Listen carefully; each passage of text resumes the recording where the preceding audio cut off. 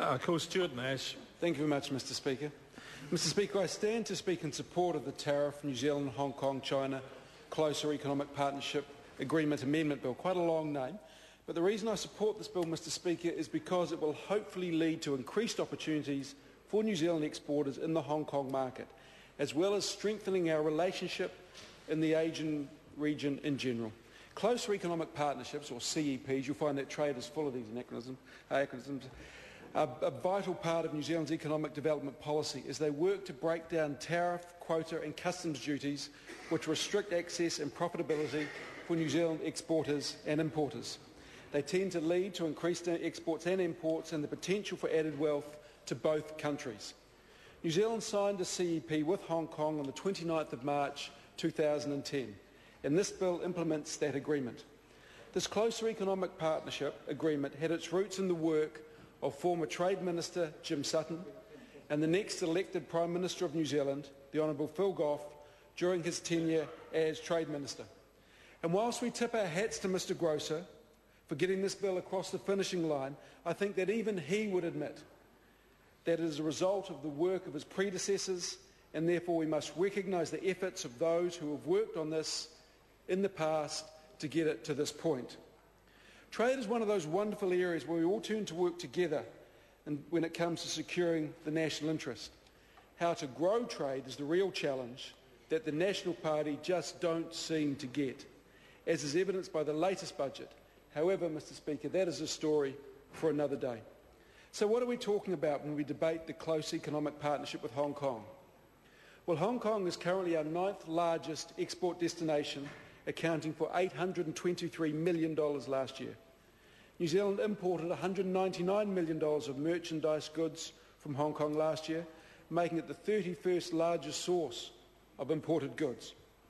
However, to put it into perspective, Hong Kong accounts for only 1.9% of New Zealand's total exported goods and 0.04% of total imported goods. And here, Mr Speaker, lies the challenge for this economy going forward.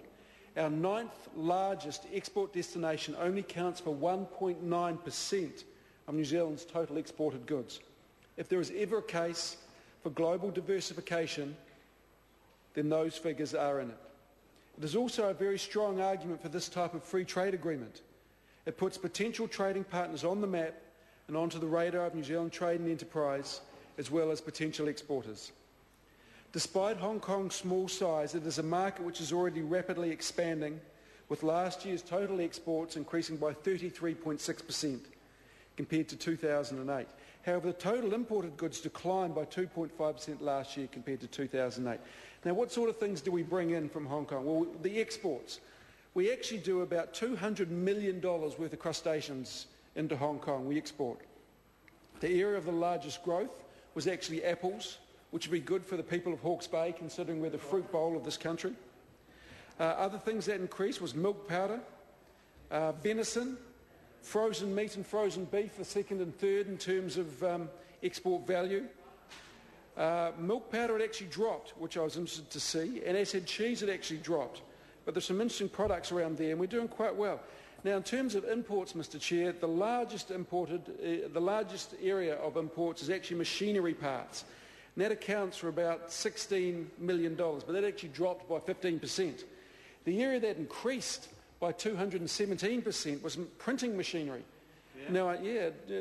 Now, I suspect that might have been one or two capital purchases, but I'm not too sure. But insecticides, $4 million, increased by about 400%. And believe it or not, spectacles increased by 118%. Some of those colleagues, some of the guys over on that bench need some spectacles from Hong Kong because they see the world through rose-coloured spectacles and don't understand reality out there, unfortunately, Mr Hughes. Absolutely.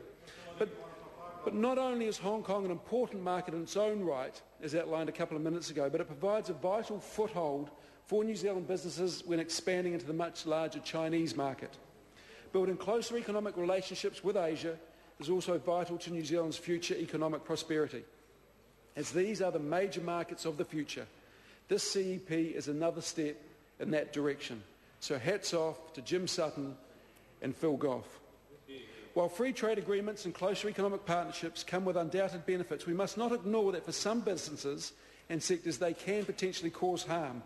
This CEP has been evaluated as having a low negative impact on New Zealand business, largely because Hong Kong specialises in services rather than cheap manufactured goods, which could undercut local businesses.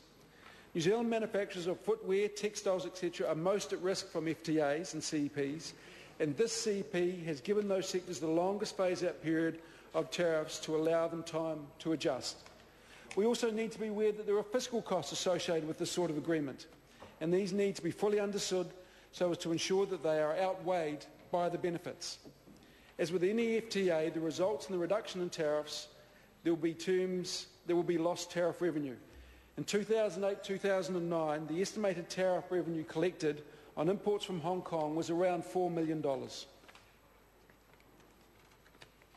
This will be faded out by 2016, so there will be no revenue collected from Hong Kong imports. Mr. Speaker, I would like to outline some of the advantages of the CEP agreement. While Hong Kong already offers duty-free imports for all countries, the CEP will ensure New Zealand's existing duty-free access is locked in for New Zealand exports, giving New Zealand exporters added certainty that competitors other than mainland China do not enjoy. The phase-out of certain remaining domestic duties may also reduce some costs for New Zealand producers who use imported Hong Kong components or capital equipment. For instance, components or equipment across electrical transformers, whiteware and steel areas. And it's actually interesting to note one of the largest export products we do is recycled plastic. So they obviously turn it into added value and they bring it back here. Pity we can't do it here. The CEP provides New Zealand with the early harvest of most of Hong Kong's Doha services commitments. Hong Kong is offering to New Zealand now through the CEP most of what is offering the WTO membership in the yet-to-be-concluded Doha negotiations. The commitments that Hong Kong makes to New Zealand in the CEP address service sectors of key export interest to New Zealand, including education, business, environmental and logistics services. New Zealand service exporters have also secured strong future-proofing of their position in the Hong Kong market through the most favoured nation treatment and a ratchet clause. Most favoured nation treatment means that New Zealand exports will automatically benefit from any preferential treatment that Hong Kong provides to future FTA partners, subject to certain reservations and exceptions. And the ratchet clause means that any future unilateral liberalisation undertaken by Hong Kong in certain sectors will be bound and committed to New Zealand. We don't lose, we can't lose. New Zealand will be using the same tariff reduction schedule as the New Zealand-China FTA, which was also negotiated by the Honourable Phil Goff, for imported products from Hong Kong. And as I already mentioned, the longest tariff phase-out periods will apply to industry sectors in New Zealand that are particularly sensitive to potential imports from Hong Kong, such as textiles, clothing and footwear. Delayed tariff phase-outs will apply to other products such as steel, furniture, plastics and rubber products. Now, very quickly, I'll go through some of New Zealand's legal obligations under the CEP. These include identical tariff reduction phasing as provided to China, market access and national treatment commitments to Hong Kong service providers similar to those provided in the P4, and this is Brunei, Chile and Singapore, along with some elements provided in other recent FTAs and a few commitments drawn down from New Zealand's Doha offer or within domestic policy settings, of course. A reciprocal commitment to extend most favoured nation treatment to Hong Kong in relation to services subject to specified reservations, doubling the overseas screening regime threshold from existing WTO levels of 10 million to 20 million, commitment not to take trade remedy actions in an arbitrary or protectionist manner and to carry out trade remedy actions in a transparent manner, specific ROO to accommodate part processing of certain clothing products in mainland China with robust verification procedures to mitigate any risks from this approach, and commitments on temporary entry of Hong Kong business visitors that go beyond New Zealand's existing WTO recommendations. Mr. Chair, Mr. Speaker, this is a good bill. It's a cross-party bill. We'll all support it. I think it will benefit New Zealand, and for that reason, I commit it to the House. Thank you.